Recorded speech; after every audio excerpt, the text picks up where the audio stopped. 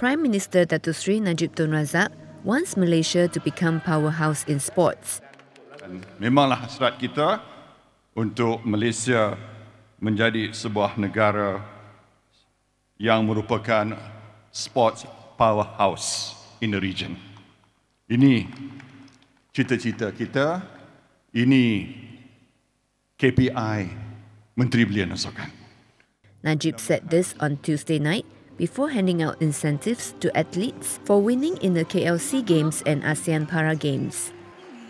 He said it was inspiring to note that over 27% of the athletes who won medals at KLC Games were below 21 years old and wanted more young, talented athletes to be groomed into world champions. Saya tidak mahu kejayaan terhenti kat sini saja. Kita mesti tentukan momentum kejayaan kita ini berterusan. Sebab tu dalam bajet 2018 ini, saya telah meluluskan peruntukan terbesar untuk Sukan dan Kementerian Belia dan Sukan. Najib also said the government had allocated the biggest amount ever for sports in the just-tabled 2018 budget, where 1 billion ringgit would be pumped into sports and 20 million ringgit would be used to upgrade the Bukit Jalil Sports School. Seterusnya, skuad menembak negara.